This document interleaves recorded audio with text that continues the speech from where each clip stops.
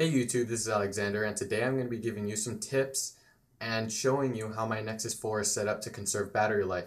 So let's get started. Okay, so first up on the list is to turn down the brightness.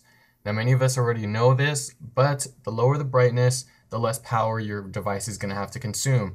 It'll also help by keeping your battery cool if you have your device screen on for long durations of time. Next up is Wi-Fi optimization or Wi-Fi settings. Now you can get here by navigating to your Android's Wi-Fi in the settings, clicking Wi-Fi and then clicking the menu button, and you'll see two options. One that says avoid poor connections, which I always have checked. Then the next one is Wi-Fi optimization. Just click that and that'll reduce the amount of battery that the Wi-Fi uses while it's on Wi-Fi. Now the next one is in the language and keyboard area or language and input. Go to wherever you have your keyboards. It should be somewhere in the settings, language and input or language and keyboard, and then click the menu button next to your main keyboard that you use. Now you'll see a list of options, and turning off vibrate while on key press is one that I have unchecked. I noticed that after I've done this, using the keyboard so much, it actually has had an impact on how much battery life I use, because it doesn't have to continue to turn on that little vibrator inside the phone every time I make a key press. Now the next one, you can get to this one by navigating to the maps, then hitting the settings or menu button, going into the location, and then location reporting. Now if you have this set to do not update, no further action is necessary, but if you do not, I would put it to do not update unless you share your location with other people.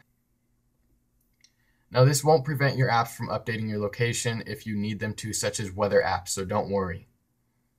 Now the next one involves Google Now. Disabling Google Now altogether, I noticed, has helped my battery life throughout the day.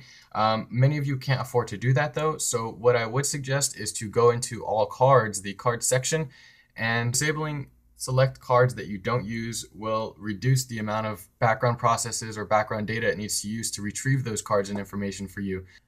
Also in the settings, you'll see hot word detection. I noticed that even though it's so small, it did save battery life to have hot word detection unchecked. Now we'll just get to wrapping this up with a couple more.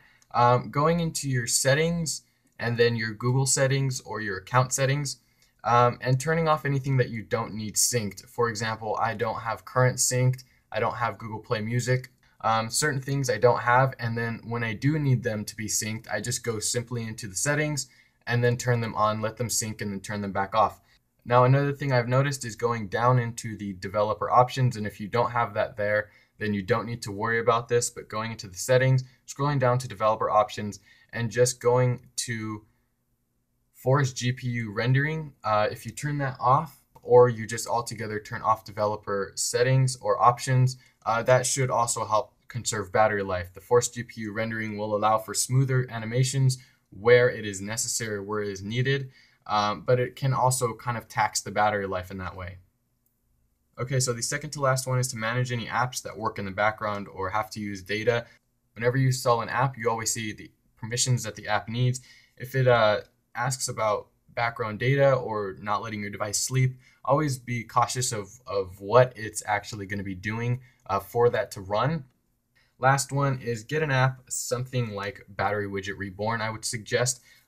Because apps like that will allow you to monitor your battery closely, and they also, in Battery Widget Reborn's case, allow you to put a night mode. So if I wanted to, I can turn my device certain connections on or off during the night while I sleep. Okay, so that wraps up my battery life tips video. I hope you enjoyed it. If you did, don't forget to hit that like button, subscribe down there for more.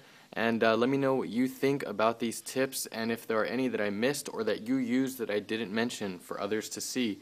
Thanks for watching again, and I'll see you in the next one. Peace.